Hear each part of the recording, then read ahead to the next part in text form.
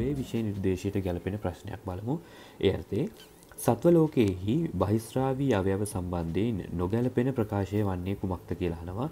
සංකෝචක රික්තක amoeba පැරමීසියන් වගේ මිල්දිය වාසියයට තියෙනවා නිවැරදි වාක්‍ය. සිලු සෛල තියෙන්නේ පැතලි පණුවන්ට. සිලු සෛල එහෙම නැත්නම් සිලු බල්බ තමයි ජීවි ලෝකයේ ප්‍රථම බහිස්රාවී අවයවය. වටපණුවන්ට නෙමෙයි තියෙන්නේ. ඒක තියෙන්නේ පැතලි පණුවන්ට. හේතුව වටපණුවන් අයිති වෙන්නේ නෙමටෝඩාවන්ට. වටපණුවන් අයිති වෙන්නේ නෙමටෝඩාවන්ට. සිලු සෛල ඇති වෙන්නේ පැතලි පණුව එහෙම නැත්නම් පැතිහෙල් මෙන්ටේස් වර්ගයේ පණුවන්ට තමයි සිලු සෛල අයත් වෙන්නේ. වුක්කිකා තියෙනවා ගැඩවිලාන්ට ඒ වගේම මොලුස්කාවන්ට.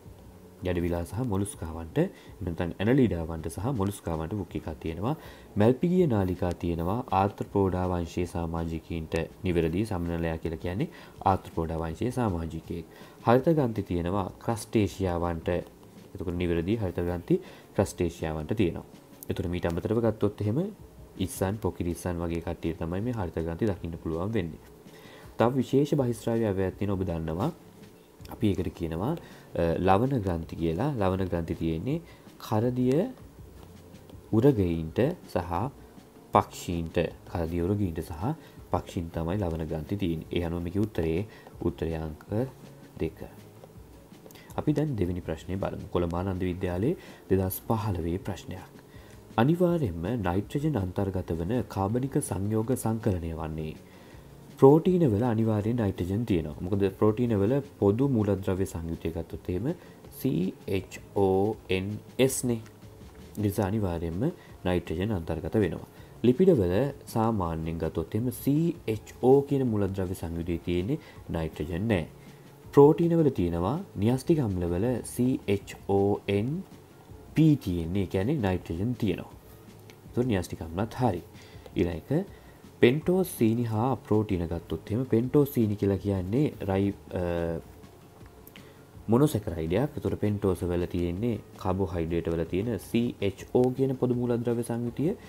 ප්‍රෝටීන වල නම් CHONS තියෙනවා නයිට්‍රජන් තියෙනවා. නමුත් පෙන්ටෝස් වල නැති නිසා තුන්වන වර්ණය වැරදි. කයිටින් කියලා කියන්නේ නයිට්‍රජන් අඩංගු පොලිසැකරයිඩ් ව්‍යුත්පන්නයක්. ඒක නිසා කයිටින් වල නයිට්‍රජන් තියෙනවා. නමුත් ලිපිඩ වල තියෙන්නේ CHO නිසා ලිපිඩ වල නයිට්‍රජන් නැහැ. ඒ නිසා හතරවන වර්ණයත් වැරදි.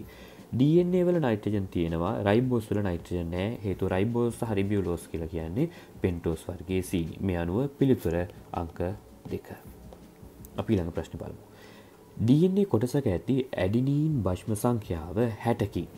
එහි ඇති සයිටෝසින් භෂ්ම සංඛ්‍යාව ඇඩිනීන් භෂ්ම සංඛ්‍යාව මෙන් භාගයකි.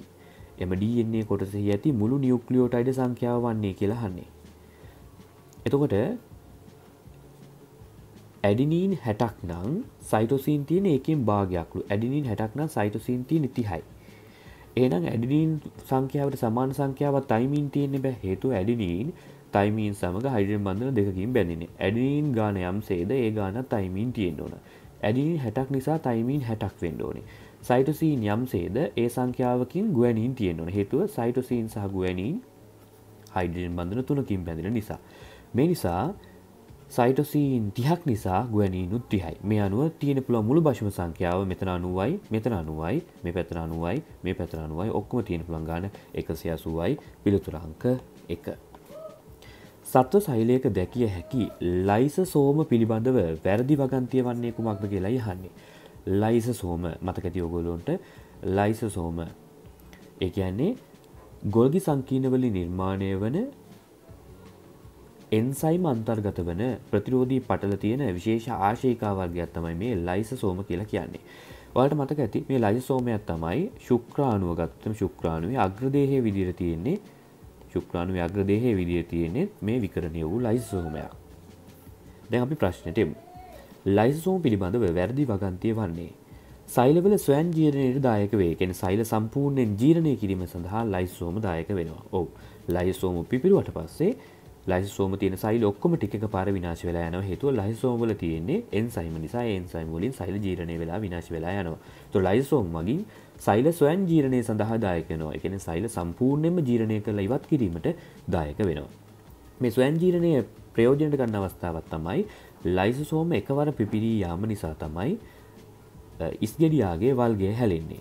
ඉස්ගෙඩියාගේ වල්ගයේ තියෙන සෛල ස්වයං ජීර්ණයට ලක් වෙලා තමයි වල්ගය හැලෙන්නේ. ඊළඟ ගොල්ගි දේහවලින් හටගනි. නිවැරදි. ලයිසෝම විකරණය වන්නේ ගොල්ගි දේහවලින් තමයි.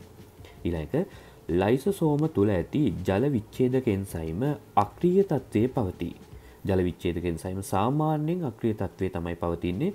ඒවා ක්‍රියාත්මක වෙනවා පසු කාලීනව. එහෙම නැත්නම් ඒවා ප්‍රතික්‍රියාවලදී ක්‍රියාත්මක වෙනවා. ද්විත්ව පටලයක් සහිතයි වැරදි. ලයිසෝසෝම කියලා කියන්නේ තනි පටලමේ ඉන්ද්‍රිකා. ලයිසෝම කියලා කියන්නේ තනි පටලමේ ඉන්ද්‍රිකාවක්. වැරදි. පිළිතුරු අංක 4. ගෙවි ගිය ඉන්ද්‍රිකා ජීර්ණය කරයි. ඔව්. මාස 4ක් වයස ඇති රතු රුධිරාණු වගේ ඒවා විනාශ කිරීම සඳහා මේ ලයිසෝම භාවිතා කරනවා. ඒ වගේමයි අබල දුබල වෙච්චි මයිටොකොන්ඩ්‍රියා වගේ ඒවා විනාශ කිරීම සඳහා මේ ලයිසෝම භාවිතා කරනවා.